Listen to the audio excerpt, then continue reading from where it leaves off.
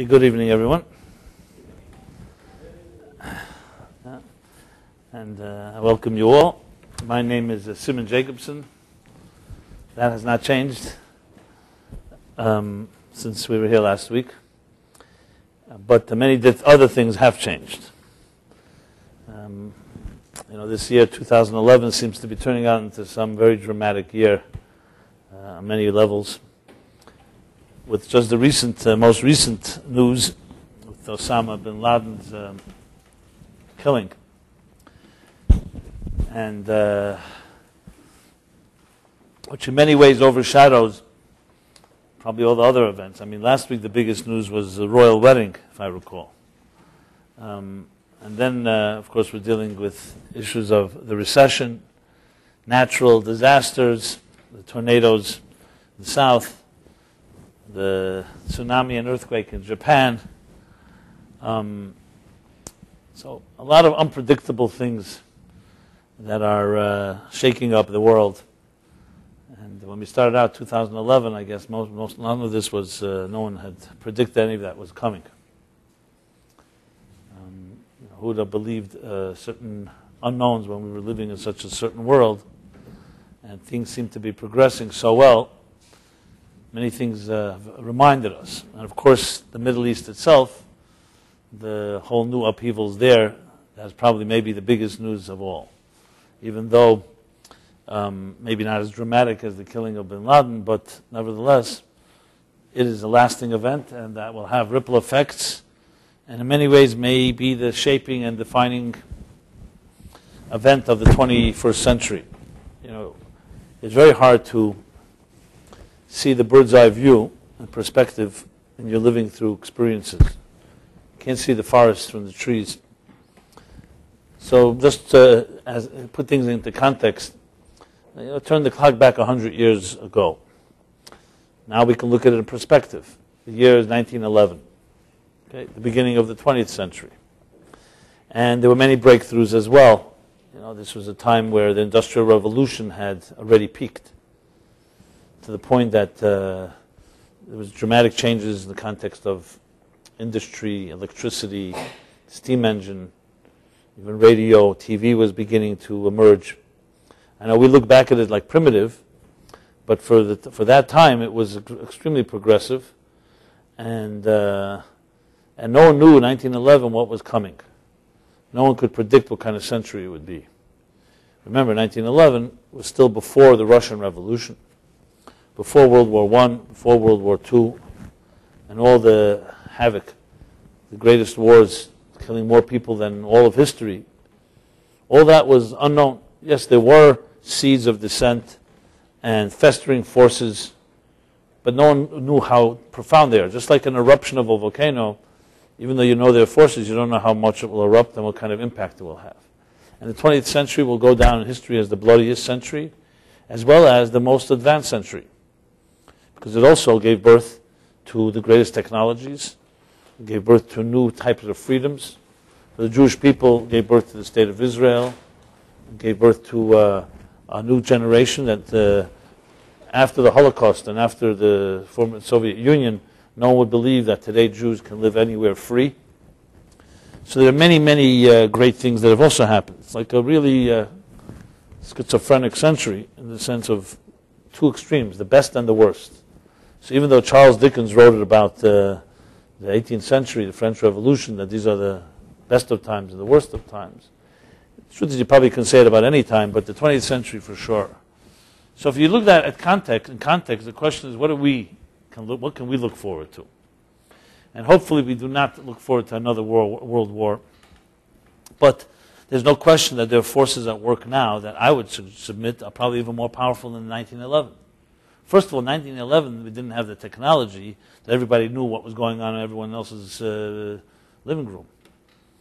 So immediately there's a whole change that today, anything that happens, everyone knows about it immediately, billions of people. So that has to have an impact. It amplifies, it accelerates, it empowers people. Even in the Middle East, you see a lot of it as a result of people seeing what other people are doing. It gives you strength. In the olden days, a century ago, before that, tyrants could simply isolate us and therefore one person doesn't know of the other. You can't group together. That's almost impossible today. So, and there are forces just as powerful as then. The Middle East, you're talking about a population of 1.5 billion people. Billion. It's far greater than the number of people that ever lived in Europe.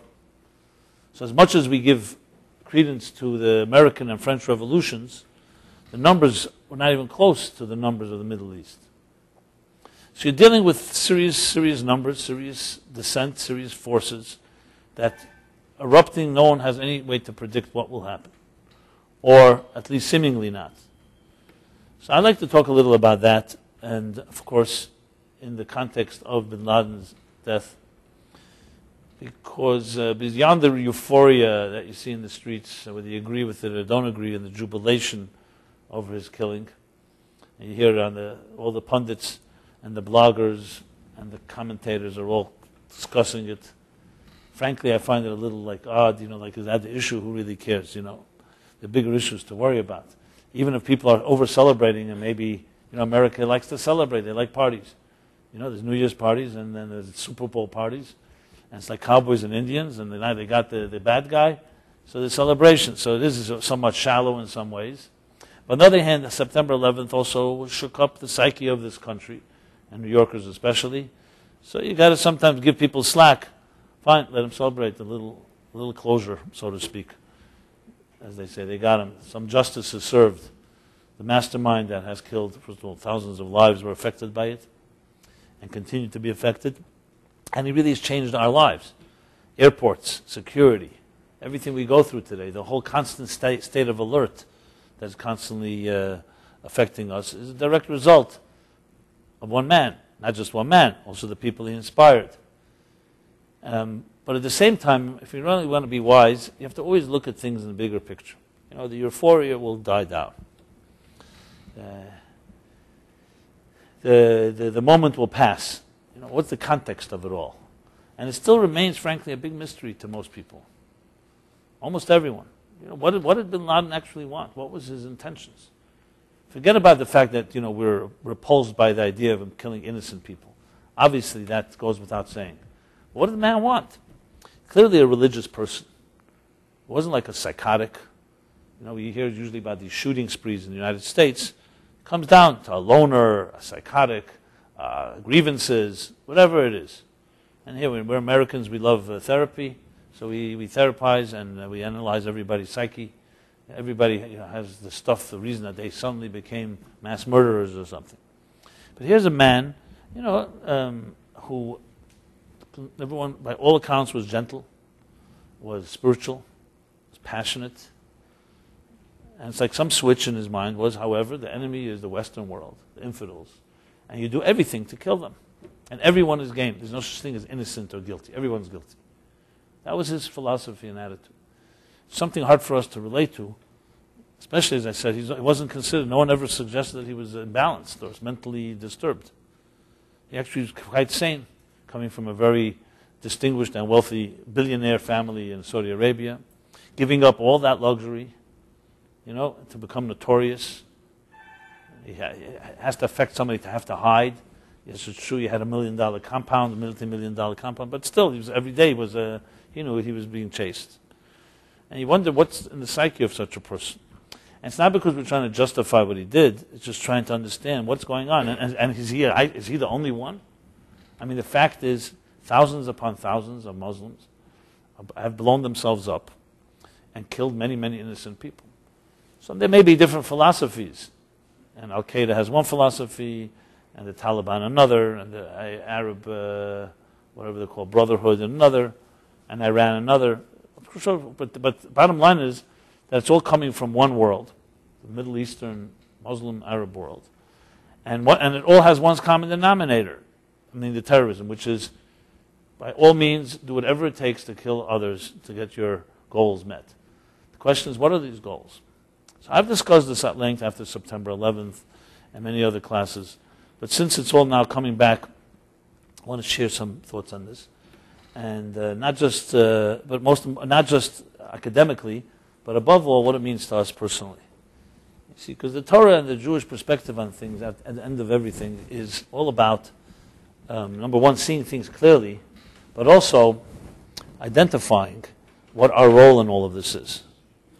And I say that intentionally because the fact is that we live in a world which, as it gets increasingly accelerated technologies, it also decelerated increasingly our personal connection to each other and to the world around us.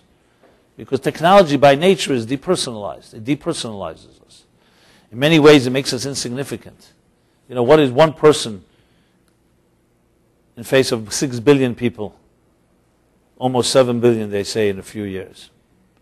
It's billions. It's hard even to fathom that number. What difference does it really make, what you do, what you don't do? So with all the advancements of technology and standard of living, the individual has become very marginalized. Do we really make a difference?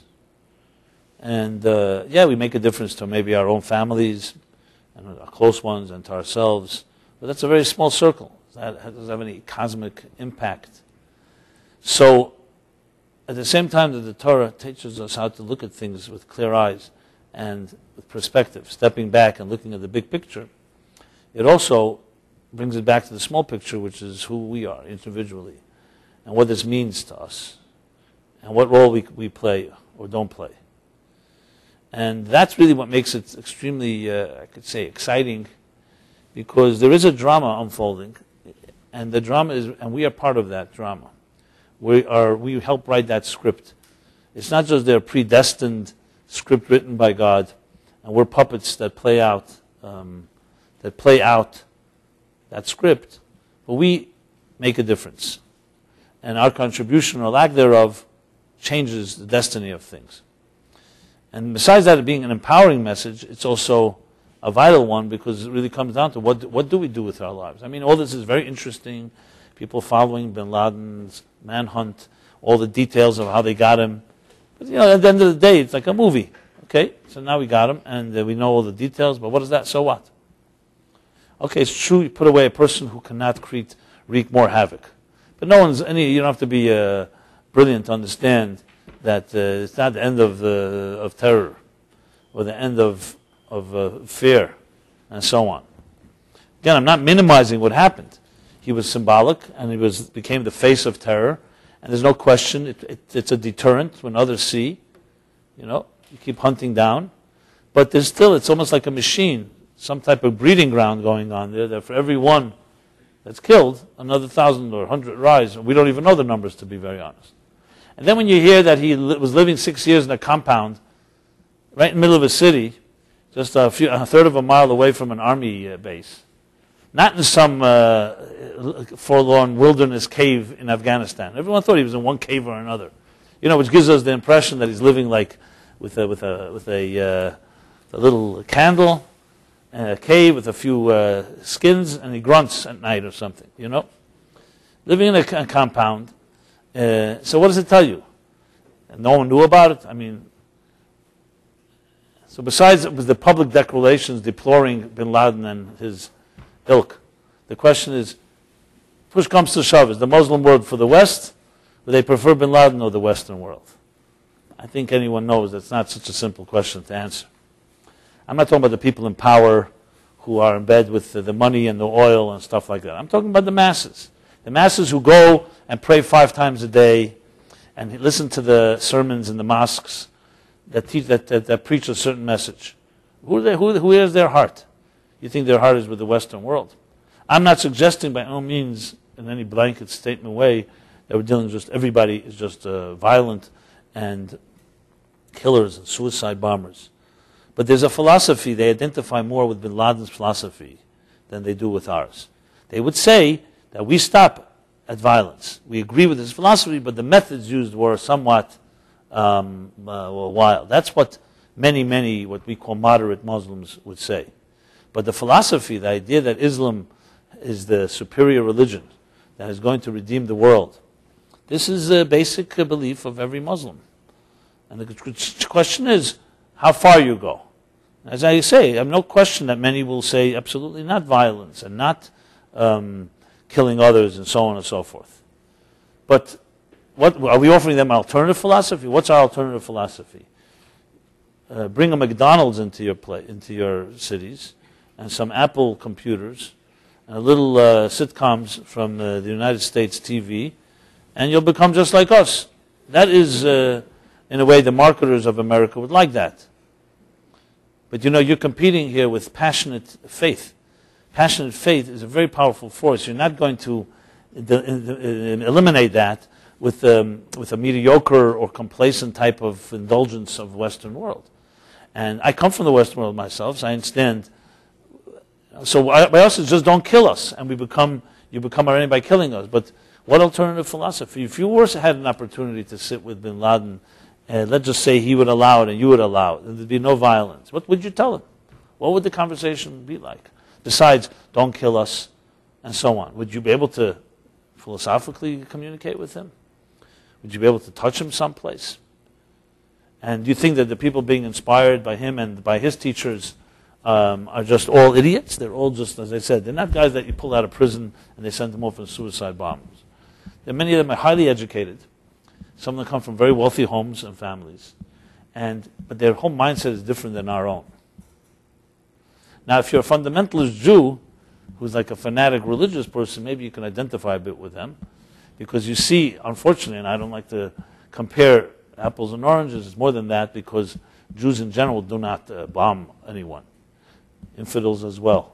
I mean, you may have one or two crackpots, but generally speaking, the worst you'll find is someone throwing stones at a car driving on Shabbat in Jerusalem.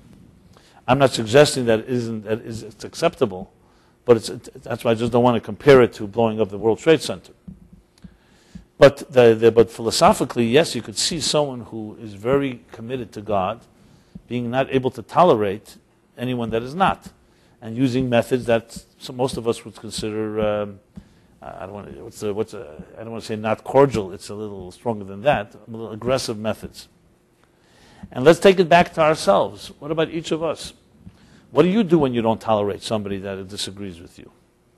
Are we all like perfectly docile creatures and coexistence, and we're so secure? So again, I don't want to compare it, because it's like, how could you compare somebody who, let's say, throws a tantrum or gets angry and yells at someone because they disagree, to bin Laden, who was responsible for killing thousands and thousands of people? I'm not comparing it at the moment.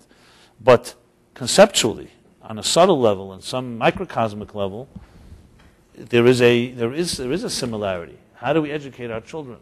And how do we speak to each other? How do you balance coexistence with someone that disagrees with you without compromising your own values? Let's put it that way. So given bin Laden's approach and Al-Qaeda and many that are similar philosophies, the approach there, that is, you kill them. That's how you do it. We'll all agree that that's not an approach. So what is the approach? The other extreme is just, what's the word for it? Pluralism. We tolerate everything. No values at all. Which is like the other extreme, which is also in America, it's one of the problems. There's no values, so that way you never fight because nobody stands for anything. Is that really the acceptable alternative? Is there an in-between place? And surprisingly, the in-between place is actually stated clearly in the Torah. Is the whole purpose of the Torah came to achieve this in-between place. Maimonides puts it this way at the end of the laws of Hanukkah. He talks about if you have enough money only to buy one candle and it's Shabbos and Hanukkah. So what do you use the candle for? Lighting Hanukkah, or are you lighting the Shabbos candles? In other words, what blessing do you make? What mitzvah do you perform? So you would think that the logic would dictate, as it says in the Talmud, there are two opinions on matters of this nature.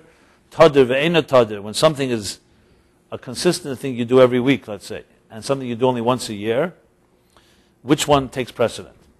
So there's an argument, there's a disagreement. One would say the thing that is less common takes precedent. Hanukkah happens only once a year, Shabbos is every week.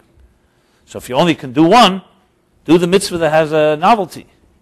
Next week you'll always be able to light a Shabbos candle.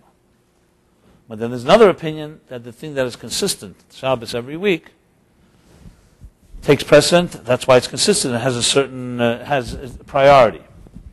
But Maimonides, citing from the Talmud, actually answers that it's Shabbos, but for a different reason, not because it's steady. Because Shabbos introduces Shalom Bayit. The flames of Shabbos, when you light Shabbos candles, it says it brings peace into the home. Harmony, tranquility. Hanukkah candles have a great purpose. Their purpose is to publicize the miracle, Persuma and Nisa. So as great as it is, you're publicizing God's miracle. But peace is greater than God's miracle, publicity of God's miracle. And therefore you use it for Shabbos candle. And Maimonides then concludes and continues and says, because Shalom, peace, is the greatest thing in this world. It's the greatest thing in this world. And God himself says, erase my name in order to preserve peace at home, in the home. Referring to the mitzvah of Sota in the Torah, in the book of Bamidbar Nase in Numbers. It talks about a mitzvah. It's an obscure mitzvah today. It's not really, doesn't exist in a technical sense. But it's a question of infidelity between husband and wife.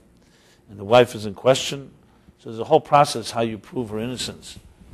And it includes, God says, to take his name, which you put on a piece of parchment, like we do on, say, on a mezuzah, or on a Torah scroll, or on a tefillin. But here you put a particular text on a piece of parchment, which has sanctity to it. Whenever God's name is written on parchment, it has sanctity. That's why, you see, for example, God forbid, if a Torah scroll falls down on the ground, it's considered to be a bad omen. And people fast. It's a whole thing. It's not a simple matter. Because it's a holy scroll. So here, God says, take my name, put it on a piece of parchment, and erase it, because the process includes erasing it, putting it into the woman's mouth, etc. Just to be able to preserve peace between husband and wife, to prove that she's innocent and that her husband and her can continue living in harmony together. Now, there are many ways God could have proven that the woman is innocent. He doesn't have to use such extreme measures. But there's an intention here to show that religion should never be in the way of the harmony between two people. That's how powerful peace is. That's what Maimonides brings as a support to the idea why the power of Shabbos, as the Shalom Bayis, of peace at home, is greater than the miracle of God, a miracle publicizing God's miracle. And then Maimonides concludes, the whole Torah was given only for no other reason than to bring peace into this world. Shenemer, like it says in the book of Proverbs, all its paths are just, or are sweet, or are pleasant. All its paths are, all its roads, all its paths are pleasant. And all its, another word for paths, in other words, roads lead to peace. That's a verse. And that's how he concludes the laws of Hanukkah. Just to give you an example of it in halachic or in Jewish tradition, you find a similar thing when Abraham was sitting in the mouth of his tent and he was healing from circumcising himself. He was a man of 99, 100 years old. So the Torah says that God came to see him first time, to visit him. And we learn from that, we derive from that we visit the sick. Just as God visits the sick, we too do. God came to visit Abraham, who had circumcised himself at God's command. So in the heat of the summer, the heat of the desert, God comes to visit him. And then it continues and says, and behold, Abraham lifted his eyes and he saw three strangers, three nomads walking in the desert toward him. He turned away from God and he ran and welcomed them into his tent and fed them and so on. They ended up being angels, but he had no clue that they were that. He thought they were just plain Arabs. This is a Middle Eastern story, long before the Middle East of today. And we derive from this the mitzvah of greeting guests. So right there you have the visiting sick and greeting guests, achnasas orchim. But the Talmud says a very powerful statement. It says, Gedel achnasas orchim, greeting guests is greater than greeting God, the Shekhinah. How do we know this? Because Abraham turned away from the Shekhinah, from God's presence, to greet the guests. So the obvious question is that we know it from Abraham, but how did he know it? Imagine, God doesn't make appearances every day to the human race. He suddenly appears to Abraham, a pretty special guest. You wouldn't even do it to a normal human guest. Someone comes to see you in a hospital, God forbid, or you're healing, or just comes to visit you, and suddenly you see three people wandering. Is it respectful without asking permission to just turn away from? Why is this guest better than the other three? Worse than the other three, rather. So how did Abraham have the chutzpah to just turn away from God's presenting himself, visiting him, and doesn't say anywhere that he asked permission or he granted permission, and he just spontaneously went and turned to the guests? The answer is obviously because Abraham was Abraham, so he knew the spirit of the law, even though the law was derived from him, and that is that it wasn't turning away from God. He was turning away from his relationship with God to God's relationship with other people. Yes, for his own personal pleasure, it was great to see God and talk to God and have God visit him. But when he saw three people wandering the wilderness, in the desert, without food or drink, and not knowing maybe they're in danger, maybe they need drink, he realized that these are three creatures that God put on this earth. And by turning to them, he was not being disrespectful to God, he was actually greeting God in a deeper way. Which is like, for example, there's also a statement that when, of all people, Jesus himself was a student of Hananiah ben Tradian, a great Torah scholar. Yeshua ben Prachia. And it says that he came to see him before he decided to leave and start his own thing. And Yeshua ben Prachia was in the middle of praying. And when his student, it was called Yeshua, or however the Talmud puts it, came to see him, so he made it with his hand, like as if he was sending him away. And Jesus misunderstood. He thought he was sending him away, so he left and never to return. So it says in halacha, in the laws of teaching Torah, of teachers and students, do not be like Yeshua ben Prachia, that when your student comes to you, push him away. In other words, stop your prayer and say hello to him, greet him, because don't give him the message that you're pushing him away. Because we see what happened there. Now Jesus had plenty of problems, it wasn't so simple. And yet, he was a student. So you learn from these major lessons that greeting God and serving God also has its traps. It can become selfish. It's you and God, and no one else. Abraham taught the path like the Maimonides dictates, erase my name in order to preserve peace. How could God say that? Because you're not really erasing his name. You're erasing technically his name. But preserving peace is bringing God into the home. So it's not replacing God with something that is not godly. You're replacing God, instead of just a God for you, it's a God for your family. Someone who uses religion and says to a spouse, look, I'm too religious to be friendly to you, or to be intimate with you, or too religious to live in your home together, because unless you change your ways, is that a person who's serving God or serving themselves and using God as an excuse? Obviously, this has to be addressed case by case, and not every situation is the same. But the concept is there. So the Maimonides makes it clear the entire Torah was brought to bring peace into this world. So what does the word peace mean? Shalom. Peace in Hebrew doesn't just mean peace. It's not just the absence of war. The word shalom in Hebrew also has meaning complete, wholesome. And it's not just the absence of war. It's not just the absence of discord. It's a state of its own. And to explain it, let me use it in Kabbalistic terminology. You're familiar with the spheres, the 10 spheres, 7 of which we count each of these 49 days between Passover and Shavuos. So 7 weeks correspond to the 7 emotional spheres. 7 emotional divine attributes, which in turn evolve into our 7 emotional faculties. Chesed is the first, love. Gvura, discipline. Tiferes is compassion. Then comes Netzach, Chod, Yesod, Malchus. Ambition, humility, bonding, and dignity. And the spectrum of human emotions are all these 7 times 7, turning into 49. So you have chesed of chesed, love within love, discipline within love, compassion within love, and so on. And each of the 7 weeks, we go through all 7 within the 7. So it's a very intense refinement process of character development, introspection, examination, and repair, tikkun, improving each of these components within ourselves.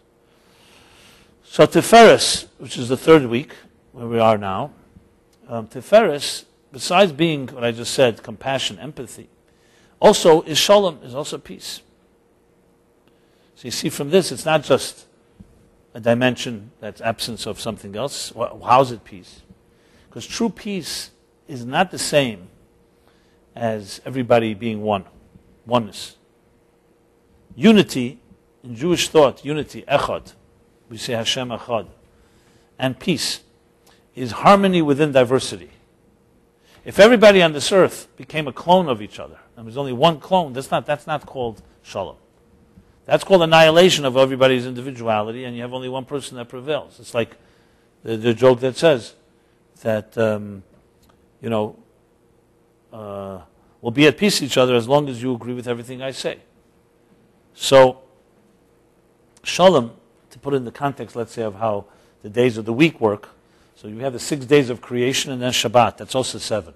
Sunday is chesed, love. Monday is gvura, the separation, discipline. The 3rd day, vegetation, is harmony. Then comes the 4th day. The luminaries is netzach. Thursday is hoid. Friday is bonding, yisod. And Shabbat is malchut, the king, the queen. So the 3rd day, what do we see in the Bible? Look in the Bible. It says each day God said He created something each day. The 1st day, light. The 2nd day, separated the heavens and the higher and the lower waters. And the 3rd day, He created vegetation. So each day it says, Vayar Elokim, He saw what He created. Vayom Elokim, Kitoiv, that is good. He said that what He created was good. On Monday, you don't find God said that it was good. But on Tuesday, you find that God said, Huchbo Kitoiv, He said twice that it's good.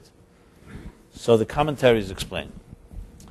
A brilliant explanation in the Medrash, that because the 2nd day, even though it was a creation of God, but it was the creation of diversity, of separation. Day 1, we say Yom Echad. We don't call it Yom Rishon, Yom Echad. In the context, in the sequence of numbers, Rishon, Sheni, Shlishi. All the other days are Sheni, Shlishi, 2nd, 3rd, 4th. The first one is called day 1, not the 1st day. Because that day, oneness prevailed. There was only one entity. It was God and light. Light is reflection of its source. It's all oneness. But day 2, God said, I will separate the higher from the lower. Because the purpose of creation is not that there be only oneness, that there be diversity. He created diversity. Now diversity is beautiful, but diversity has the potential also for what we call divisiveness. When there's only one, day 1, there can be no divisiveness. There can be no separation because there are no 2 entities. Day 2 is the creation of separation, machlekes. The potential for discord and war was created. Therefore, God does not say the word good because it was not revealed good yet. But day 3 comes and says, day 3, like the Machriya B'neihem, verse says, there's 2 contradictory verses. And then you bring a 3rd verse that reconciles between the 2. In this case, like a mediator. 2 people have different opinions, and you have a 3rd voice that reconciles between these 2. That's shalom. And then we have double good. The good for day 2 and the good for day 3. So you see that the diversity of day 2 has been redeemed. It's not turned into war, it's turned into beauty. And Tiferes is also beauty. When you look at beauty, a thing that's beautiful never is one-dimensional. Any beautiful piece of art, beautiful piece of music, in many, many dimensions, many, many parts and pieces. In art, many different hues and shadows and colors and elements. In music, musical notes. You can have one beautiful musical note, it's not beautiful, it can be pleasant. But after a while, it'll drone and drone on and on, it'll become noise. The beauty is that there are many different musical notes, and they're combined in the right order, creating harmony within diversity. That's beauty. See a beautiful face. Till this day, we don't really know what that means. Some faces are just beautiful. Is it the symmetry? But it's definitely not one feature. A face is a complex entity with many, many features. There's certain symmetry, a certain coordination Some scientists define certain space between the eyes, the brow, etc., etc. It's beautiful. There's certain classical, beautiful futures. Then, of course, there's beauty in the eyes of the beholder, but also beauty is ultimately a contradiction, a paradox. It is the symmetry of many different parts working together. And we all know how it feels. You know, when you, let's say, build something, or you put together components, not just necessarily physical, writing something, putting a lot of different things, or organizing your kitchen, or organizing your office. There's something about taking many different things and putting them all in the right place that you can access them quickly, creates a certain harmony and a certain deep satisfaction. Even young children, give them objects of different shapes and colors. And then when they fit them in, and it all comes together, there's a certain gravitation toward this type of harmony. But the paradox is that the same diversity could also lead to tremendous disharmony and tremendous discord and war and destruction. So the secret is, how do you find that balance, that shalom thing? Now this is, as I said, the purpose of the entire Torah. That's why you'll find this theme everywhere. From how the beginning of creation, day 1, day 2, day 3. Like, why do we have to know what happened every one of those days? It happened once, and that was it. But not only do we know it, we say it every day. We say a song for each day, and we remember each day has its personality. Because it's not just about a one-time thing God put into place, that the structure of time is 7 days. 6 days plus Shabbos. It's because in our own lives, we also have diversity. We have the 7 emotions. And God created a multi-dimensional, multifaceted universe that has basically almost infinite differences. No two people think alike. Ein day is saying Shabbos. No two people's faces are alike. Even twins, even identical twins, are not exactly alike. So there are no two things like, why they're not alike physically? Because they're not alike spiritually. Because God wouldn't need to put two of the same things on this earth. What's the point? In other words, two things have two different purposes. Therefore, they also have two different bodies and two different looks and feel and so on. So each of us has a verse to contribute, has a musical note to play, or more than one, that only you can play. And only when the human race, the 6 billion of us and counting, play it all, each in our place, do you create real harmony. And this is what God wants, and that's why He created the universe. So then tell me, how is religious terrorism born? And again, you could dismiss it and say these are violent people who would have been criminals and murderers, and they just happen to choose religion, and that's where their outlet is. I beg to differ. I don't believe that's at all the case. Yes, there may be some people with violent tendencies that happen to become terrorists. But in the case of terrorism as we know it, it's the other way around. It's religious passions that turn into terror, not the other way. And you can see it again and again. You see the profiles of the people. You see what kind of people. You see how they are in their own homes and so on. What happens is that when you're dealing with God, things can get out of control. Okay? What that means, the passions of faith can become so untamed that you justify in your own mind, this is what God wants. And you forget the basic law that Abraham taught, that you turn away from God to greet people. You erase God's name to save a marriage and build peace at home. This, for some reason, was forgotten, first by the Christians, the early generations, when they launched crusades, and now by the Muslims. And even among the Jews, I will say that we also have to face these challenges. So it's a universal challenge. They have a classic story. I've shared it with, I think, but it's on a smaller scale, just to show you how important this message is. Reb Shimon Bar Yochai, a man that in a few weeks we will celebrate his great day, called the Day of His Joy, which is actually the day of his Yartzeit, when he's so elevated. In Israel, hundreds of thousands of people make a pilgrimage to Miron, in northern Israel, to honor him. And all over the world, there's customs, people, bonfires, parades, parties, picnics, children. It's a big day. Not everyone really understands what's the power of this day, because it's somewhat of a mystical and mysterious day, but it goes down traditions, Sfardim, Ashkenazim, Chassidim, Reb Shimon Bar Yochai, the day of Reb Shimon Bar Yochai. Many stories told about him. Here's one in the Talmud. He lived in the time of the Romans, right after the destruction of the temple. And the Romans were out to get him, as they were many of the great leaders and sages.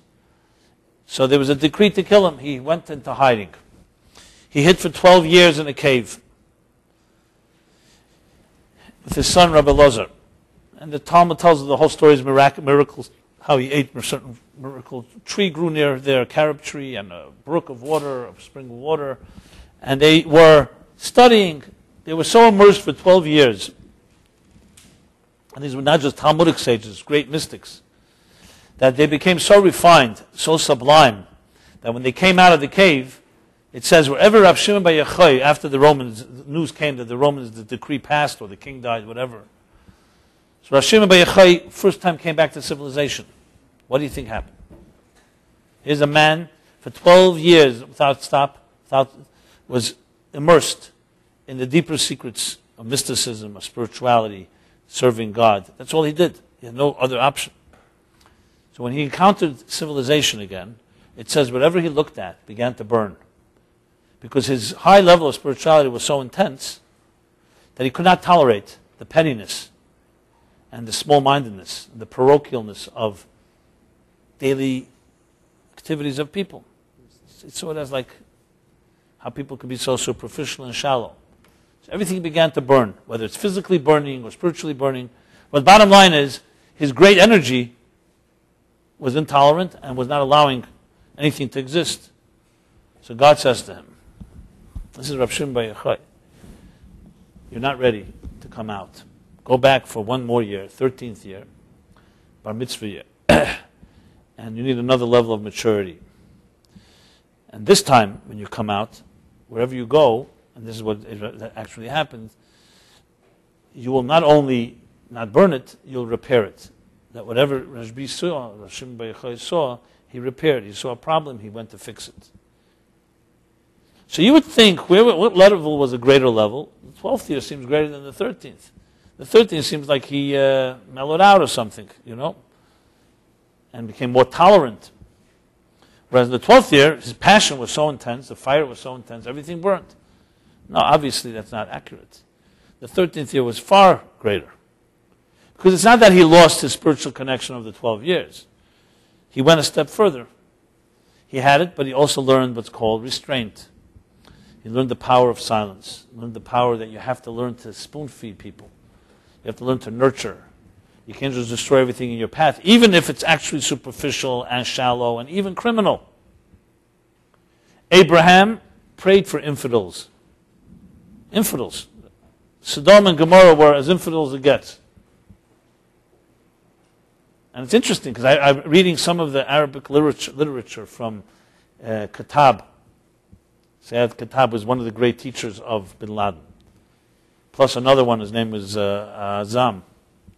They keep calling the West Sodom, which is a biblical statement. And I always wonder, why don't they read the second half of the story, that Abraham's prayed for them.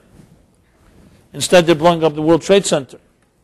So even if you're totally correct that the whole Western world, everybody, which isn't correct, but just for argument's sake, everybody is criminal. Everybody is a sinner, including men, women, children, newborns, and so on. Even there, Abraham prayed. So how does that happen? What happens is that when the passions start being awakened, it gets out of control. The fires start burning and you get blinded. You get blinded not by secularism. You get blinded by your version of God. And that is very, very difficult to fight. Especially if you grew up, let's say, in a billionaire's home. And you saw the indulgences and corruption going on in Saudi Arabia. So what's your comparison? What do you prefer? That's not what God wants. So you go to the other extreme. It's a natural tendency. Rashbi only needed a year. The Muslim world may need more than a year. I mentioned the Christian world only as a precedent in history because what happened at the end was, with the birth of the United States of America, which is a country founded by Christians, with the late democracy as it began to flourish and freedom, what happened was that the principles of Christianity remained intact. But that radical side, that you have to kill others in order for you to be right, that you have to silence others. In the United States, you have very clearly the beginning of the Declaration of Independence, that by virtue of the Creator, all of us are created equal. And by that virtue, we have inalienable rights, the rights, freedom of religion, of speech, of press, of expression. And that means, yes, that a person can choose a different religion than you, can choose no religion. That's all guaranteed. So it means even if you adamantly disagree with that person has the dignity and the sanctity to make choices, even if you don't agree with those choices. And I think, why did no one think of this concept before 1776? I mean, isn't it so simple? Billions of people. You have people like great thinkers, Aristotle, Plato, Socrates in the Greek world. You had thinkers in the East, all over. How come no one ever came up with this concept? It took so many years to figure that out. Because when you begin with a pagan life, then you discover God, it becomes out of control. It takes time to mature. It needs maturity. And don't underestimate the powers when someone gets inspired. When you get inspired and it touches you deeply, it's precisely because it touched you so deeply. That's why it becomes dangerous. Because you become blinded.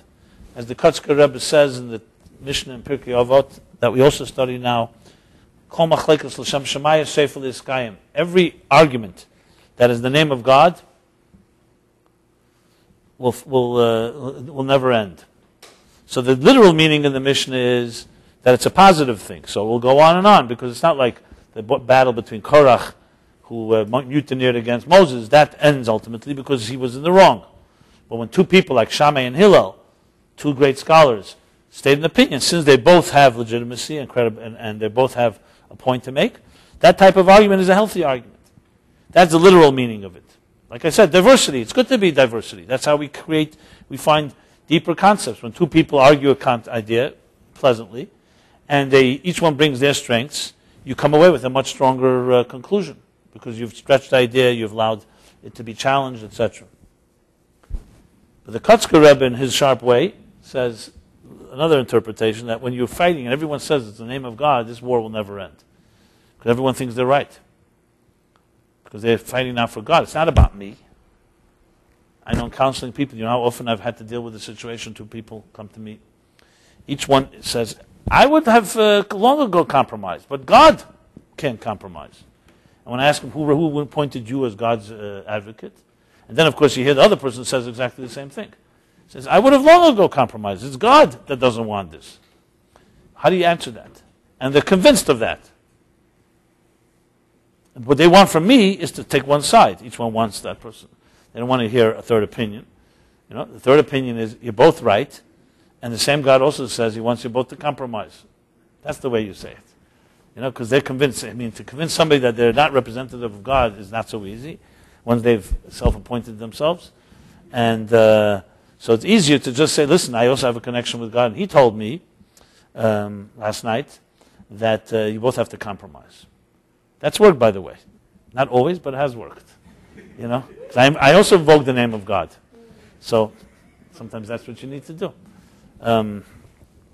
Anyway, to go back to the discussion here. So before the Bin Laden episode this past Sunday, which by the way was Hoid Shebegvura, the humility that's necessary within discipline, which really means that when you're disciplining and talking to someone in the name of religion and faith, you need a lot of humility and make sure your discipline does not go out of control. It's interesting that's the day.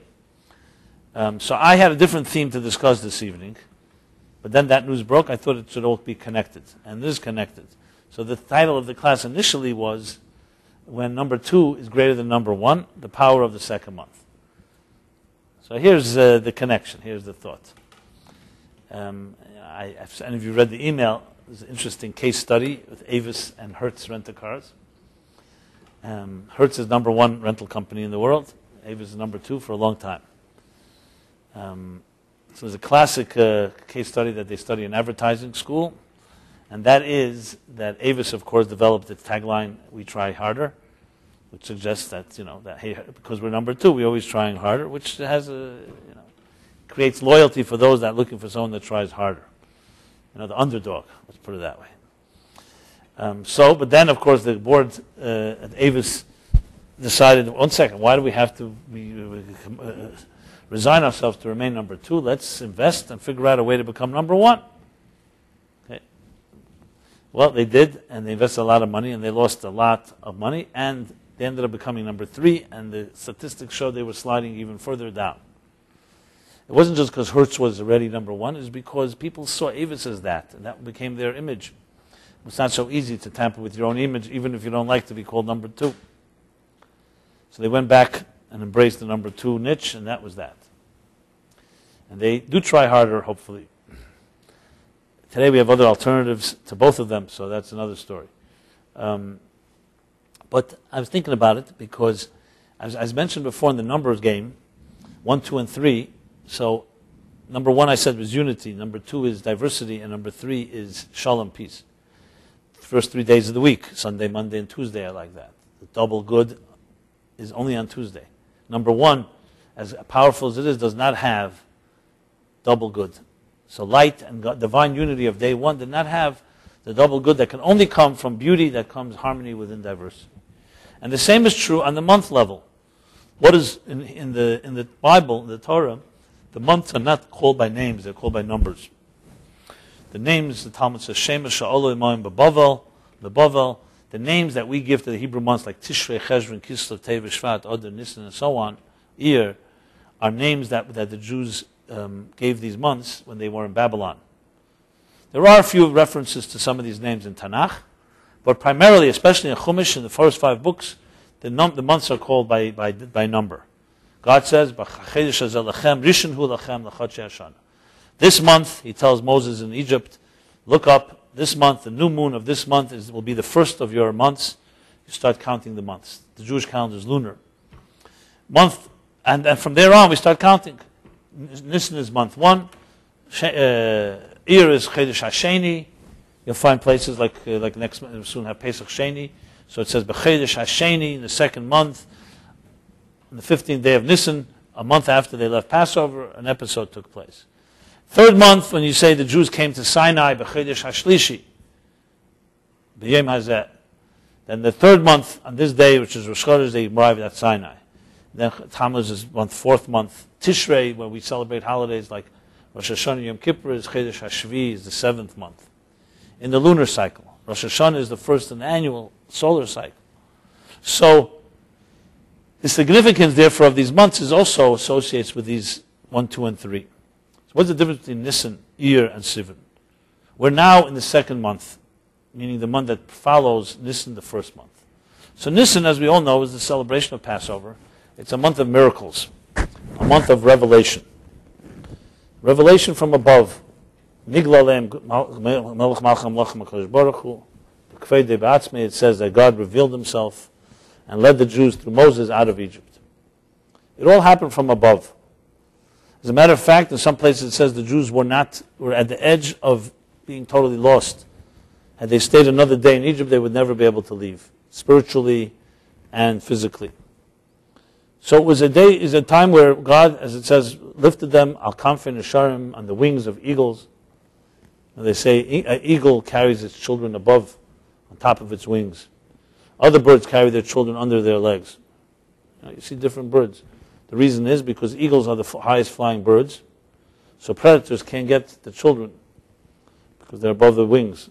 If an eagle carried its children by its legs, a predator could potentially attack. Other birds carry them below because the eagle shouldn't be able to get them. The eagle flies higher than they. Anyway, the point is that it was a revelation from above. Then comes the 2nd month of Iyar. And here, what do we have? We have the countdown, the 49 days. We're counting from Passover to Shavuos. It was a time of serious, as I mentioned, introspection. The Jews began to prepare themselves to Mount Sinai. There was no revelation. I mean, there were revelations, but primarily it was about their work. And when they would finish 49 days, would come the 50th day in the 3rd month, Matan Torah. Tiferes zu Matan Torah, the Talmud says, that the giving of the Torah at Sinai was Tiferes, was Shalom. It brought peace between heaven and earth.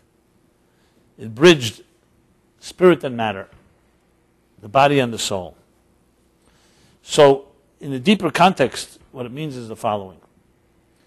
In the usual order of things, the early stages of our lives, someone provides for us. Healthy parents, hopefully, support us. A child is born, it's nurtured, protected, fed. by parents. Very much chesed ne'urayach, when the Jews left Egypt, they were considered like children, and God protected them. But then the maturity process begins. You begin to grow. And now a child has to learn to walk on his own feet, or her own feet. And this intentionally has to be without a divine intervention. If your parents continue to hold you and continue to protect you as you're a newborn, you'll never learn to stand on your own. So this comes, the second step is from the bottom up. You start working on yourself and you grow. And then comes stage 3, month 3, where there's a fusion between the two. Where you have both heaven, the strengths from heaven, and your work from below that become one. And that's when you have total harmony. So the Kabbalists talk about this in the context of divine unity. One of the biggest challenges, mystical challenges, is that God is omnipresent everywhere and is the energizing force behind everything that we see. Every fiber of existence is pulsating with divine energy. The question is then, do we really exist or don't we? Maybe it's an illusion. And the Kabbalists discuss this issue at length. Because on one hand, you cannot say God created an illusion. We created this universe for a purpose. And the Bible itself says God created heaven and earth. That means it's real. On the other hand, how could the reality of a blind universe or a gnostic universe coexist with an omnipresent God? And this is not easily addressed and easily dealt with. Different Kabbalists, different mystics came up with different answers. And as a matter of fact, the Torah itself compels us to seek. Because God says, don't just believe in me, know my ways. I want you to understand my approach. So God, in other words, created and embedded in the universe clues that will answer the biggest dilemma. The greatest prayer in Jewish liturgy is Shema. We say, here, O Israel, God is one, Hashem Echad, with emphasis on the Echad. What is Echad? Oneness, unity. Not just that God is one, but that there's one reality. That's why the Talmud says that Echad is an acronym for three letters. Echad Aleph is oneness. Ches is the 7 heavens and the earth. And Daled are the Daled Ruchot Ha'olam are the 4 directions, north, south, east, west. That the oneness of the divine has to permeate and saturate all of existence. So it would be easy on one hand to just argue, you know what, the divine light, the divine dominates, and let the world be annihilated in an apocalypse, and all be swallowed up and burned up by the divine unity. That would not be unity. On the other hand, if the universe continues functioning on its own terms, it's very easy to deny God's presence. How do you create a fusion of these two, the harmony of two opposites? When I said before that God says Shalom Bayis is more important than anything, this is also Shalom Bayis, peace between God and his creatures, which are sometimes compared to a husband and wife, the spouse. Matan Torah, Chasanose, Yem Chasanose, is that Matan Torah. Sinai is considered a marriage. How do you marry the two without one being compromised? So here's not the place to go into the elaborate Kabbalistic and Hasidic explanations. I'll just briefly say the following, and if you want to read more, I would suggest in my book, Toward a Meaningful Life, I have a chapter called Unity, and also God. Those 2 chapters discuss it at length. But briefly, in simple, palatable English, and there are other places, obviously, that discuss this. It's really the essence of all of Kabbalah comes to answer this question. How can we coexist with a higher reality and remain intact, remain ourselves, So the ultimate answer is based on the teachings of the Arizal, who revealed the concept of the Tzimtzum. That God in his infinite and mysterious way, say that Tzimtzum, it's a secret, it's a mystery, has the power to conceal his presence from us. That means he's still here, but on our level, on our conscious level, unconsciously he's here, but consciously we cannot see him. We cannot perceive him with our 5 senses. And it takes hard work. Well, it takes work to discover that. It discover God, and harder work, not just to discover that there's a God and sense there's a higher reality, but to live your life aligned with that. That's the challenge. Many people believe in God, and many of them believe even authentically, but they don't necessarily live by that. Because every day to feel 24/7 that God is with you all the time would basically mean you would never be able to sin. Because you would not be able to wander away from your own life's purpose and calling. So God intentionally created this concealment. And the mission is for us to pierce the veil and reveal the divine. And this is an elaborate process of how we do that through many different mitzvahs, through study, through prayer, through acts of kindness. Every time we defy the selfishness and narcissism and greed of this material universe, we are piercing its veil. We're piercing its armor and allowing in a little divine power. When we 6 billion people will do it properly, that's obviously totally messianic. We're told you don't need all 6 billion to do it, you need a tipping point. You need the accumulative effort of many over the centuries and millennia to finally erupt, and then the world will be transformed. So in the context then in our own process, there are times that you'll be inspired. You'll have an inspiration. You may not even be ready for it. Spontaneous. You're sitting in a class, you go to a synagogue on Yom Kippur, you're sitting at a Seder, maybe you're just watching nature, maybe you're riding in a cab and you just have an epiphany.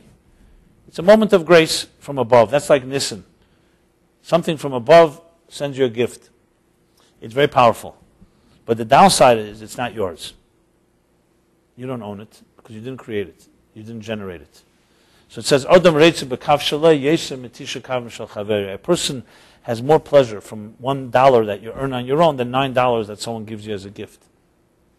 Now you know that $1 cannot buy as much as 9, but it's yours.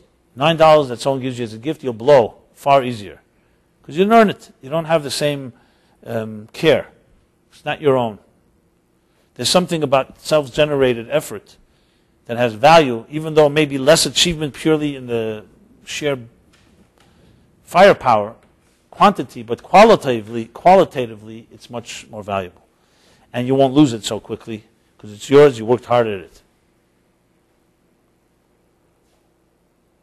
You know, King Solomon, that famous Solomonic wisdom, when the two mothers both argued that the child is theirs, so what does King Solomon say? Okay, you know what, we'll cut the child in half. And then you both have half of the child. And of course, one woman said, no problem, you should get half, it's better than nothing I get. And the other one said, no, I'd rather that the other woman take it. So he immediately knew who owns this child, whose mother. So there's the thing of kav shaloi, aveda b'koyach atzmei, we call it, self-generated effort. So Nisan, inspiration, is very good to ignite things. But Iyar, the second month, is the key month when things are sustained and maintained, because then it becomes yours. So we do it through counting the Omer. That's yours, work. Painstaking, slowly. It will not have the revelation of Nisan. The miracles that happen in that first month do not happen in the second month. But what happens in the second month, it becomes yours. Now it's part of who you are. And as you integrate it, your containers expand, and you become more conducive, more able to assimilate more divine power. So then comes the month 3, when the power of Nisan is joined with you and your personality, and you have something that's greater than Nisan. Because in Nisan, the inspiration was an inspiration. On the level of inspiration, it's great, but it's not necessarily yours yet. Now you can own it, and you can own something that was beyond you at some point. The classic example given of is a teacher and students. So think of a beginner student who's just beginning to learn ABC, Aleph Beis. So we all know here that ABC is necessary for everything later. To know how to read, to know how to write, ideas, even the most abstract ideas, they all begin by some type of words, some type of concepts. And from there you learn to transcend words. But when a little child is starting to learn in kindergarten ABC or Aleph Beis, they have no clue what they're learning. They're just accepting, absorbing whatever is taught, and it's blind, it's there's no rationale to it. Try teaching ABC to a 30-year-old, to a 20-year-old, to a 15-year-old. It's extremely difficult, because their mind is working already. ABC makes no sense. But within the ABC, the teacher is teaching all the wisdom is in this alphabet. So a great teacher with a great mind has to condense, has to conceal the tzimtzum, all the light, and just give forth, as the Kabbalists say, as the Arizal says, a kav v'chut, a transmission, a very narrow thread of light. This is a transmission of ideas that are spoon-fed and catered and customized to a child. Then, as the child grows, the letters become words, and the words become sentences, and the sentences become paragraphs, and paragraphs become chapters, and chapters become books, and books become volumes, and series, and so on. I mean, just metaphorically speaking. The wisdom of the child begins to grow, the mind begins to grow. As the child's containers expand, more light from the teacher can enter, so the transmission grows. At some point, the student can become as powerful, if not more, than the teacher. We see this many times. You see students who surpass their teachers because they have developed and now can contain all that light and go farther. This is the example. If God's light was completely revealed, it would be like a child suddenly being forced to listen to some type of brilliant ideas. Not only would it not be absorbed by the child could be even damaged because it would overwhelming. It would completely be demoralizing. So God conceals His light like the teacher conceals, but then transmits very slowly, step by step by step. And as the transmission, as the containers, as we do our work in the second month of expanding our containers, the light can manifest. And then we're ready for Matan Torah. Interestingly, the 50th day is not counted. We count the 49 days. That's our work. The 50th day emerges. It emerges from a place that you can't directly reach, but you could never reach it if you didn't have 49. This is true in any type of work that we do. You know, as I mentioned, there's an epiphany and a revelation that comes before the work, the inspiration. But then there's an epiphany that comes at the end of the work. If you ever really research something and work very hard, there's something, you come to a point of a breakthrough where something new emerges. And you know it's not just direct result of your, it's a direct result of your efforts, but it's not directly part of one effort. It's the accumulation of all your efforts have created a container to allow something greater to emerge. This is what happens when people train for a long time, practice, whether it's in sports, in music, in art, in writing, everything. You train long enough, you do your work, you pay your dues, then things start emerging. And that's when miracles, real miracles happen. Because the first miracles are ignite the process, but they're not yet yours. The second stage is containing it, making it yours. And then you're ready to achieve something that is even beyond the divine revelations of Nisan, Mount Sinai. Sinai, it says, that which was above came below, and the below went above, a fusion of heaven and earth. So what is it in context of, well, the Ava story in the sense is like you try harder when you're number 2. You see, number 1 is a great revelation, but there's not a lot of work on our end. Work comes when you don't have revelation, you know. That's the connection, just to complete the circle. I don't think Ava's thought it through on that level, that they compare themselves to the month of Iyar and Sfiras Omer and personal refinement, but it's an example I'm using that in marketing and business that applies. And the question, of course, is who's number 3 in the rental business. That's another discussion. I don't know if there is one per se in this context. So there's the element of that trying harder, the work that comes. You try harder when it's on through your efforts. But the connection to the whole Bin Laden discussion I had earlier, religion and faith and so on, is as follows. It's the same thing. You see, God could have also burned up this universe very easily. As a matter of fact, he says in Shari Yuchud V'Amunu, it's the second section in Tanya, if you want to look it up. Very powerful words. So the divine energy vivifies and sustains everything in existence. And ilu nitna, he says, should we have been given permission, even for 1 second, to see that divine energy, everything would cease to be. Because divine energy would simply subsume and completely submerge everything in existence, and all you'd see is energy. There'd be no room for us to be. We could not sense ourselves as an independent reality in face of the divine power. So there has to be a concealment. But the fascinating thing is that once we begin to work on it, we one day can see that type of power because we have then the containers to do so. So this is what Rashbi learned, and this is what I was discussing earlier, that divine light is very powerful. And when you're really connected, you become very intolerant of anyone that is superficial, petty, selfish, and so on. And the more religious you are, as a matter of fact, the more connected to God, the more intolerant one should be, because the argument goes, if you're complacent, and if you don't really care, that means that you're not really connected. But the key beauty here is that it doesn't stop there. That's fine in early stages. The second stage you need to learn is that you cannot act on your intolerance. You need to learn a maturity that God created a universe, because if you think you're very religious and you think you're very passionate, just imagine if God revealed all His light, you and no one would exist. Even the fanatics in this world wouldn't exist.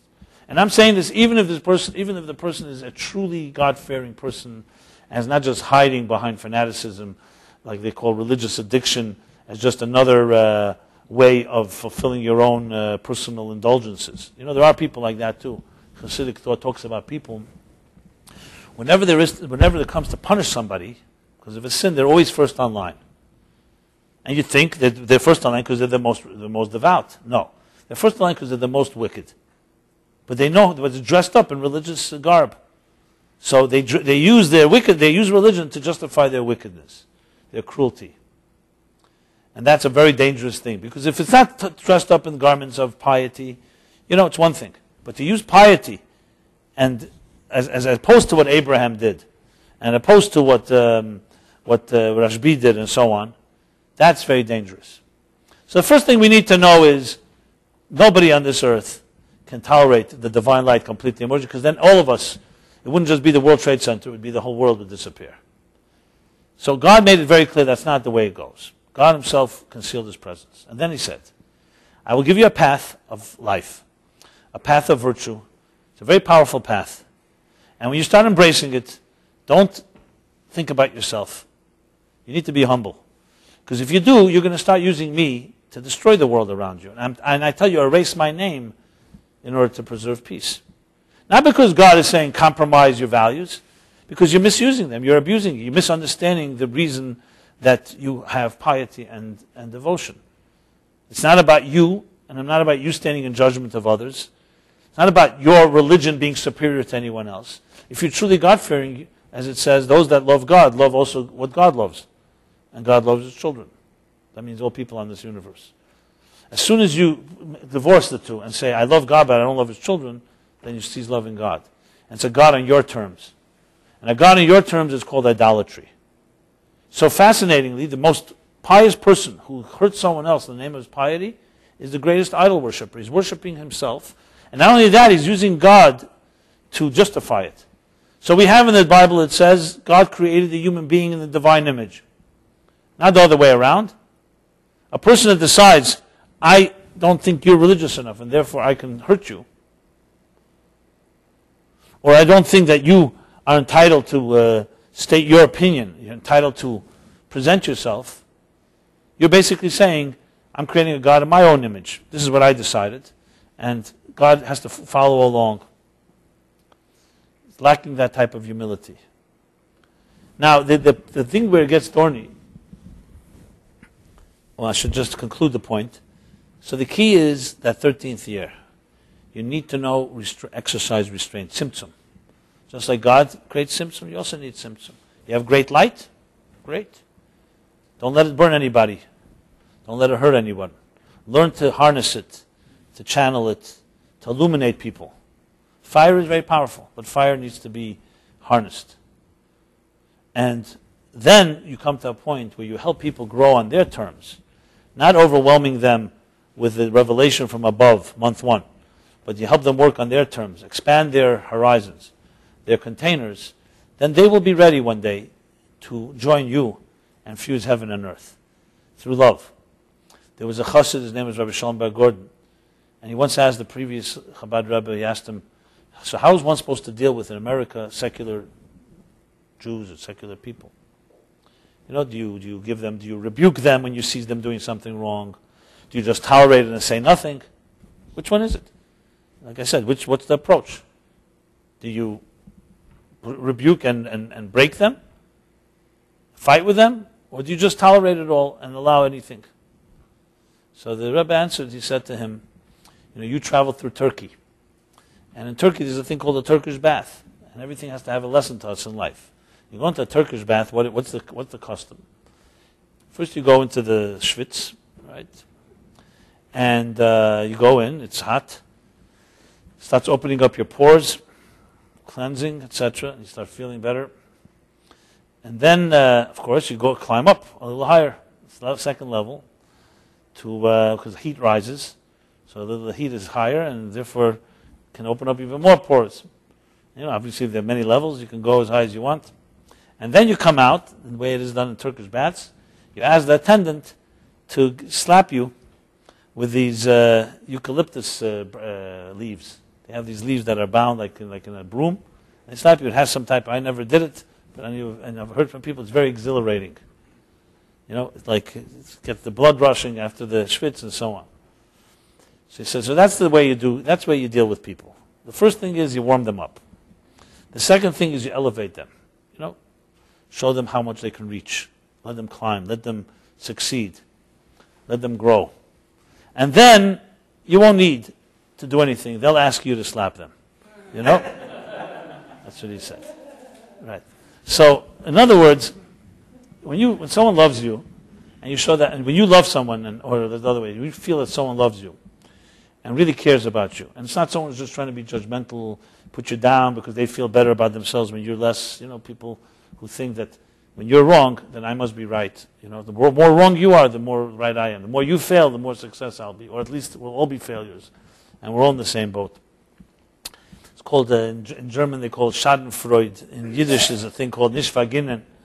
Vergin. Not that you gain anything. It's just that if everyone else is failing, then you don't look so bad. Some type of pleasure we have from others not succeeding, even though we gain nothing from it.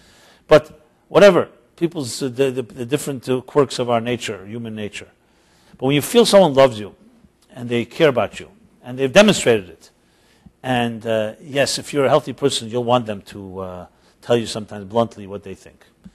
And if you're unable to do that, that's not such a good sign. Maybe you don't have someone that you really feel loves you. Because that's how we grow. And you'll be able to hear it from a person that cares about you. Because it didn't begin with rebuke and end with rebuke. It's not about someone's personal vendetta or agenda. It comes from love. This is a lesson for parents to children. It's a lesson from teachers to students. A lesson from friends. A lesson for spouses. Everyone can learn from this. So this in subtle form, in microcosm, is really what's going on in macrocosm. So if we just had two people on this earth, let's say Mr. Bin Laden and Abraham, that would be interesting. What would happen? But one thing is for sure, that it would be, since it's isolated to two people, it's a lot easier to deal with. The problem is when it becomes multiplied, and then you have weapons. And then, again, I'm not in any way trying to vindicate or justify, condone anything that, killing is killing, murder is murder, a person does deserve justice, and so on. Especially when you see the glee and the jubilation on the face of Bin Laden when he heard how people were blown to pieces after a suicide bomb. The glee, the happiness. Since when does someone celebrate death? So in that context, this idea of understanding how the divine is reconciled with the universe is the key message, and it has direct lessons to us. That's the interesting thing. So again, I qualify. I'm not comparing the two, but that we have similarities. Absolutely. Do you think if we in our own world, in our communities, our homes and families, and individually would learn to not just tolerate. I don't like the word tolerance. Tolerance suggests almost patronizing, like I tolerate you. I'm not talking about tolerance. I'm talking about loving someone and knowing that maybe this is not the moment to create a confrontation. That it has to be done with love. It has to be done with ultimately helping each other heal and repair. Not about one person, I am better than thou, holier than thou, condescension and all that. That if every person did that on a microcosmic level, you don't think it would have an impact on the larger world? Of course it would. Because here's where it gets thorny, as I said. Reading some of Bin Laden's statements, and I'm just refreshing myself now. I did it 10 years ago, and now I'm reading them again. And some others. And again, I don't want it to sound like any type of trying to intellectualize this. But it's interesting. A lot of it is based on that the Americans are arrogant. And what are they doing in Saudi Arabia? And the big spark that changed bin Laden into a real radical, they all unequivocally say, was when attack on Kuwait by Saddam Hussein, and America coming in into Saudi Arabia to fight the war. This, they say, was a tipping point, the thing that pushed him over, because he felt Saudi Arabia he saw it as an insult. And I guess it confirmed all his religious things, that the West, our infidels, are trying to take control of our country, of our oil, and so on. The interesting thing is that when you're separated from the death, which, of course, as I said, is absolutely unacceptable, there's some truths in these ideas about the Western world. And there's some truths about America's deals with Saudi Arabia and oil and stuff like that. This isn't just purely driven by some type of altruism. There's money, there's greed, there's corruption, who knows what's there. That's where it gets complicated. So there's no question that there's no justification for killing any innocent person, even anyone. Saudi Arabia is a sovereign state that invited the United States in for good or for bad. You want to fight, figure out, have a new election in Saudi Arabia. But to say that the Western world is perfect and that we have it all figured out and we do have a fusion of the divine and this world is also not correct. So I speak now as a Jew, I say, there are lessons you learn from this. When you see a passionate person, as misplaced as it is, as obscene, and he's now in the news, you learn from it. You learn about what do we have to be doing, without justifying what anything he did. What is the real response? As I said, the response is not, as I mentioned, McDonald's and IBM and NASDAQ and so on. The response is that we have something that we also believe in. We believe in the Abraham's approach to faith. We're not talking about, I want to be secular and you want to be passionate, just don't kill me, I won't kill you. No, we also have a way of understanding that there's a divine plan, that all people are created equal, inalienable rights, and still we allow for diversity. We allow for different opinions. Why can't we grow in that way? Why can't it be through love and kindness? Inspire. This is the message. This is the lesson. I don't know what it's going to take to teach the Muslim radicals or the Muslim world that if they did everything that they're doing, but only did it through inspiration. Write books, write articles, take out space in the New York Times and hammer away, not in angry terms, in beautiful terms, why it's important to serve God in this world. That is what's called maturity. Now, sadly, I have to look at myself. When I say myself, I mean also myself, my people, and so on. I look at Israel. Israel, chosen land, chosen people, holy land, and the wars that go on there. And you think, wouldn't it make sense that Israel should be the biggest exporter of the divine plan? You don't see that either. And again, I'm not comparing. So we have a major vacuum going on here. And who's filling the headlines of the vacuum for religious ideas are, unfortunately, the most radical. That's what happens when there are vacuums. There's an empty space. In Yiddish, they used to say the expression, in a puste kriegt man. In an empty space, all the unwanted crawl. You create a vacuum, nature abhors a vacuum. You create a vacuum, you're creating big trouble. Because it's going to be filled by something, and it may not be filled with what you want it to be filled. This is also true in our own lives. When you're bored and you have a vacuum in your life, it's the most dangerous time a person is in. It's even worse than when you have bad influences. Because the vacuum has energy and power and is going to get you into trouble if you don't fill it with something healthy. Everyone needs love. What happens when you don't get it in healthy ways? Unfortunately, you get it in very unhealthy ways, and that's destructive. It's not neutral. So we have a major vacuum of religious and visionary leadership today. And who's leading and who's taking control? So you may have a bunch of aimless young people now in the Middle East.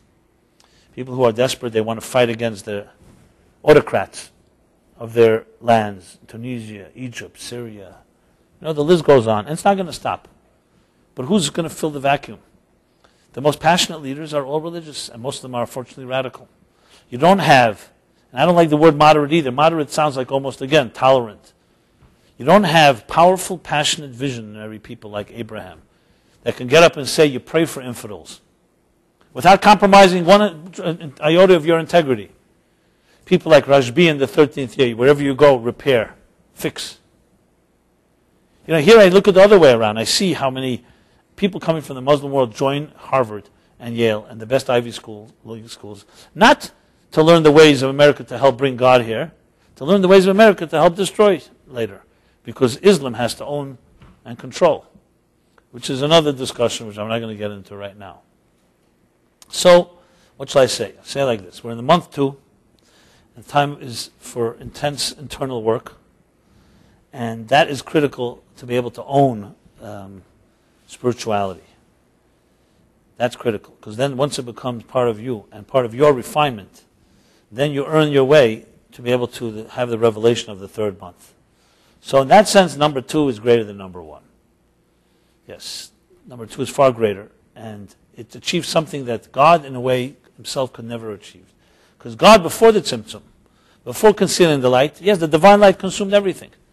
The expression in Eitz Chaim from the Arizal, the Tree of Life, he writes, Ein Sof Hayim Amala Kol HaMetzias. The infinite divine light filled all of existence, meaning all of what would become later existence. No room for anything else. But that's not what God wanted. What's the achievement? What's the big thing for God to fill all the entire presence of everything? He wanted something where his presence is not felt. And we should be wise enough to learn how to pierce the veil and introduce it and become partners. So it says, Gedele Maiset Tzadikim and Maiset Shemayim V'Aretz. The actions, the work of Tzadikim, Maiset Tzadikim. Again, personal effort, the self-generated work, Avodah, is greater than the creation of heaven and earth. So everyone asks the question, how could you say that? God created heaven and earth from nothing. Yesh ma'ayin ex nihilo, whatever that means. But yesh ma'ayin, I know the expression in Latin. From nothing. Yesh ma'ayin, from nothingness created something. How could tzaddikim, who are taking the world which already exists, how could they be greater? So it says, because they take from something and turn it into nothing. They take a something that God created and turn it into nothing. What means nothing? Not nothing as in nothing. It means as in selflessness. God created an egotistic, self-interest generating world, and they take a selfish world that God created that way by concealing his presence, and they say, no, we will pierce this presence, your concealment. We will be more powerful in the divine concealment and the divine crafting of this selfish world, a narcissistic world, and we will be selfless. That is greater than the initial. Because for God to create something, that's God's power. But for us to be able to rewire something that comes from the divine gives us more power. So in that sense, month 2 is even greater than month 1. Obviously, the objective is a total fusion. This isn't a battle between us and God. It's about a partnership, where Matan Torah becomes Vayer Hashem al Har Sinai. God descended, and Moshe Amar Alei, and Moses went up. So total joining, a total fusion of the two. But Matan Torah, Sinai, was just the beginning of the process, of a new chapter. And then thousands of years have passed now. 3,323 years. Much has happened in this period. You know, the world has become more receptive to these ideas. But we still have our battles. We still have people representing or feeling they represent God, and they just don't know how to integrate it into life on this earth, to integrate modernity and faith. Our response cannot be, go back to your caves, we don't want to hear from you, don't kill anybody, or stop being passionate and become secularized and become complacent like the rest of us. Our response has to be that there's another stage in development and evolution, in human evolution, and that is learn to have a mature relationship with God and a mature relationship with the rest of the human race. Learn that you can inspire, that you can do it with love and kindness. As the beginning of this chapter begins, Emor, Elakayim, God says, speak to the Kohanim. The word in Hebrew, Emor, there's a word daber. There's other expressions, vayagid, sagid. So, the Emor, Rashi says, from the Chilta says that Emor means coming softly. When you speak softly, you use the word Amira. When you speak harshly, you use daber or sagid. So it says, speak softly to the and the parents, lahazir hagdolim alaktanim, that the adults should. It says, lahazir means to warn, but lahazir also comes from the word zer harakia, to illuminate, radiate, Speak softly. That's how you educate. That's how you teach. Not with aggression. You need discipline, but discipline has to be part of love. Discipline has to have humility. So it's a path that's much harder. It's much easier to just burn everything up. It's much easier to tell a child, you did something wrong, you're grounded, you're punished. It's also easier the other way around, just to tolerate everything. The harder path, the road less traveled, is to say, I love you, but it's not the way to be. To convey love, but to show that the love demands that you be a better person. That takes a lot more work. And we need to learn to do it in our own little world, and obviously, hopefully there will be a leader that will rise. I think if we demand it enough, and maybe if we clamor for it, and we make it an agenda, it can happen. I haven't seen anyone in all the articles talk about this part of it. Because we're all dealing with firefighters. You know, how do you put out the fire? How do you minimize the losses? How do you kill the terrorists? Some of it is necessary. You have to stop the bleeding. Someone's out to get you. You got to hunt them down. Billions of dollars were spent on this manhunt. And continue to be spent. If they just put a few $1 million in cultivating a few leaders, it may be preemptively. And you don't do one without the other. You know, in surgery you need to stop the blood, the bleeding, but you also need to rehabilitate and build. Well, I think if enough of us demand it, and we ourselves understand the importance of it, maybe things will change. Maybe Israel, like it says at the end of that prophecy, that Zion should be the source of Torah and the Word of God coming from Jerusalem. If that was being exported from Israel, a message of how we Jews, the oldest of all the religions, go back almost 4,000 years, how did Abraham want us all to be, all children of Abraham, Jews, Christians, Muslims, for that matter, Buddhists, Hindus, everyone on this earth. If Israel, Jews, did their part, it may make a big difference, as the prophecy also says, that at the end of days, you'll have all the nations will come and call this their house of prayer. And you see, Jerusalem remains the hub, the vortex, all the center, the central nervous system of all the religions, and remains that type of hotbed in fighting, but also in spirituality. So the ultimate goal is that Jerusalem becomes that type of source of light and harmony and gentleness. So we can go on and on. I have a lot to say on this matter, as you can see. And the main thing is that, on one hand, it's maybe some closure, maybe some catharsis for some of the people who've suffered here in New York, across the United States. You know, I know some of the families that have lost husbands and children in the World Trade Center, 9/11. Not that killing bin Laden necessarily brings their children back, but there's something about justice. Again, I don't think it's going to solve the problem, but it's part of the ongoing evolution. And hopefully we can be wise and learn to connect the dots and understand the bigger picture emerging out of all of this. And above all, like I said, we have to do our little part to bring it back to our little world. You change the world right here. You change the world in the steps we do in our own being more gentle and more refined, taking the Omer and seeing it as a challenge, as an opportunity to work on yourself. Find, it's hard to imagine finding all 49. It's hard to refine in one shot. But if you do one or two or three or even one in this 49-day period, something that a weak spot, a weak point that you learn to be aware of and then repair somewhat, that goes a long way, because we never know, as I said, what the tipping point is. Ultimately, 6 billion people on this earth are 6 billion individuals like us here.